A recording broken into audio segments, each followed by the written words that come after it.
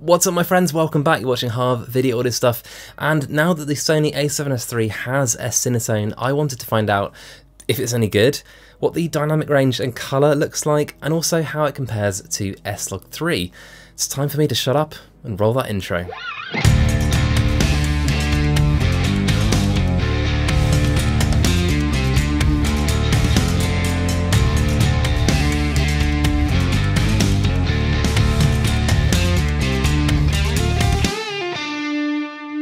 As ever, links to everything mentioned in this video will be in the description box below, and of course this isn't sponsored content, so I'd love it if you could show some love for the channel and hit that notification bell next to your subscribe button. It just means the world to me, it makes a huge difference for the channel. Thank you kindly. So, S-Cinetone is a combination of S-Cinetone Gamma and S-Cinetone colour space. The Gamma itself is a linear contrast curve, a bit like Cine 1, 2, 3 and 4, so really it should be exposed normally and so that you're protecting the highlight areas. It has high contrast in the low luminance levels, the shadows, and has low contrast in the high luminance areas, the highlight and brighter areas. But when Sony made S-Cinetone, the priority colour-wise was definitely skin tones, so let's start there and see how it compares to SLOG3.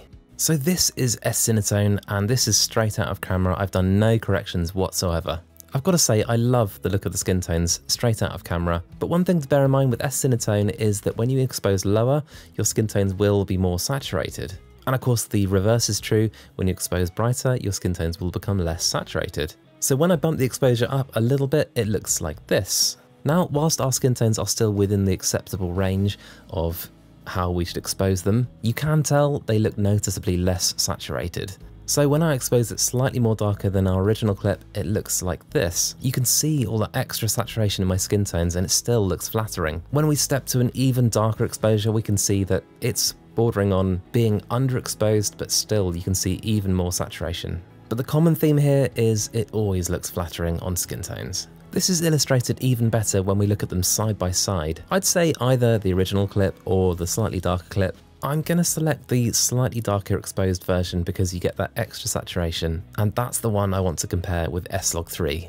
And this is SLOG3 ever so slightly overexposed, and then when we add a lookup table it looks like this. This is with the Alistair Chapman Venice lookup table. I actually really love what this does to my skin tones. It's lovely and warm, and you can tell there's a lot of dynamic range and there's absolutely nothing clipped at all in the highlight areas. When we look at them side by side, we can see that S-Cinetone definitely has more contrast. The colours I would say are definitely more natural looking on S-Cinetone. However, I do prefer how flattering they look on SLOG3. I can't quite say what it is, it's just a certain soft smoothness you get on SLOG3 that I really like. A quick tip for you, when you first upgrade the firmware of your A7S III and then you dive into the picture profile menus to find S-Cinetone, go into those picture profile settings and check that you're happy with the presets. The default detail level for S-Cinetone is -5.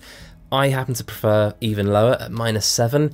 So that's what I'm saying is definitely go in, and there's no reason why you can't tailor the profile even more to your liking. Sony says that S-Cinetone has essence of film tone, so I wanted to see next what it looked like in daylight, so I went out there and got some more test shots. So here is S-Cinetone, and this was shot on a very overcast day, so it's not the most contrasty shot ever, but I really wanted to see what S-Cinetone did with those natural tones you get in the trees. For these clips, I thought it'd be interesting to let the camera auto white balance just to see what would happen. And to me, this looks too magenta compared to what it looked like to the eye. The question is, does this have essence of film tone? I'm not sure. Anyway, moving on, here is SLOG3, exposed nice and brightly, and then when I add a grade, it looks like this. For this grade, I did colour correction, used colour curves, and then I applied a lookup table, and in this case, it was the Phantom Utopia lookup tables, which I love. As always, they're linked below, and of course you get a discount when you use the promo code HARV. When we look at them side by side, you can see there's a pretty big difference. I love the soft and natural look you get with S-Cinetone, but to be honest, my preference is still SLOG3. It's just a personal thing. I just really like that you can dial in the exact amount of contrast exactly where you need it with colour curves. Interestingly, one thing I noticed is when I used the neutral lookup table from Phantom LUTs, the colours became way more similar. Sure, there's a little bit more contrast and a little bit more saturation, but the colours are basically really similar. So if you want S-Cinetone colour, but with SLOG3 dynamic range, this neutral LUT is the one to go for. Next, I wanted to check out the colour you get with S-Cinetone, and bear in mind that it's not necessarily going to be super accurate because it's designed to be flattering.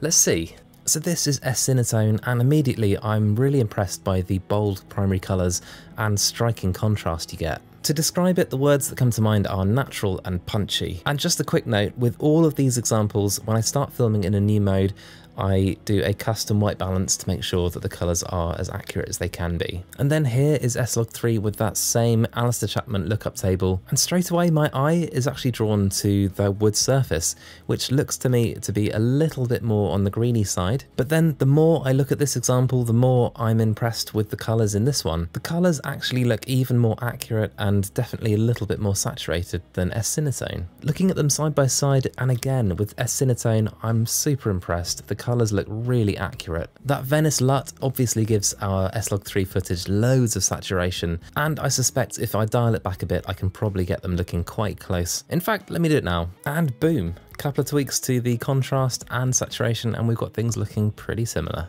Sony say that S-Cinetone has 460% of dynamic range. That's actually the same as Cine 1 and 2. SLOG3 on the other hand has 1300% of dynamic range, but of course it's a logarithmic curve, so it would be very unfair to compare them, but I'm gonna. So this is S-Cinetone, and this is the test that I like to do for testing real-world dynamic range. I'm standing in front of a window and it's really bright and sunny outside. I've exposed so that my face is correctly exposed. And as you can see, it's completely blown out outside, it's all highlights. So what if we expose it the other way and expose it so you can see what's going on outside? Well, that looks like this. You can see what's going on outside the window fine, but obviously my face is way underexposed, and there's nothing you can do about this in post. The real world solution to this, of course, is to keep the exposure like this and just add some lighting. But of course, that's not what we're here to do. We're here to compare the dynamic range. And to be really fair to S-Cinetone, this is actually really good for a linear gamma. It starts to roll off the highlights at around 70%, so it is a really nice looking profile for this. And then when we compare it to SLOG3, it looks like this, typically flat. So now let's add the same lookup table again. And the difference is massive. Yes, I'm exposed, not bright enough, and yes, outside is exposed too brightly, but that dynamic range is stunning. And to show you just how much more dynamic range it has, we can edit a color curve just before our lookup table and we can achieve this. Now, just to be clear, this is not usable footage in the real world, but wow, the amount of detail you can pull out of that footage is insane. Here's the side by side, and you can see the S-Cinetone overexposed, underexposed, and then the SLOG3 footage. S-Cinetone is great when it comes to dynamic range, especially the way it handles highlights, but compared to SLOG3, well, it's in a different league. So I think for a lot of people, what S-Cinetone represents is a really fast workflow, flattering colour and contrast, and in theory, not a lot of work needed in post-processing. But can you color grade S-Cinetone, and should you? Or should you just leave it alone? Let's see. So here is S-Cinetone, and believe it or not, I exposed this at 0 on the meter on the back of the camera. It just goes to show you should ignore that meter. So I made some small adjustments to the exposure, and then did some color correction, and then added a cool looking lookup table. It's actually the green leaf lookup table from Velocore, link below, it's great. And then some further tweaks to my highlights and shadows, a small amount of vignette, and then some widescreen bars. So there we go, I like this look. It is fairly highly stylized, but you can go in any direction you like. And to answer our question, should you color grade S-Cinetone? Well, yes, you can do. You don't have to, but you definitely can. I think the key is just to be gentle with it. You can't push and pull it too much, and just make sure you have some of those lookup tables that are designed for linear profiles on standby. So just to be clear, I am sure that you'll really like the results that you'll get with S-Cinetone, but if you're expecting your footage to immediately look like professionally graded Arri Alexa LF footage, think again, because I would say a much closer comp would be something like Cine 4. So what do you think? Will you be shooting S-Cinetone from now on? Does this make the Sony FX3 a little redundant? For me, I expect I'll be using S-Cinetone whenever I need to shoot videos in a linear gamma, like the shorter videos that I do when I'm sat on my sofa. On the whole, I'll be using SLOG3 for the majority of things I shoot. due to its phenomenal dynamic range and that extra flexibility you get with grading. Anyway, that's it for now. You can ask me questions in the comment section below if you want to. I just hope you found this interesting and helpful. I've got a large back catalogue of videos about videography on this channel, of which YouTube has hand-picked this video for you, and the one below is my most recent upload. Until next time, let's help each other out and shoot better video. See you guys.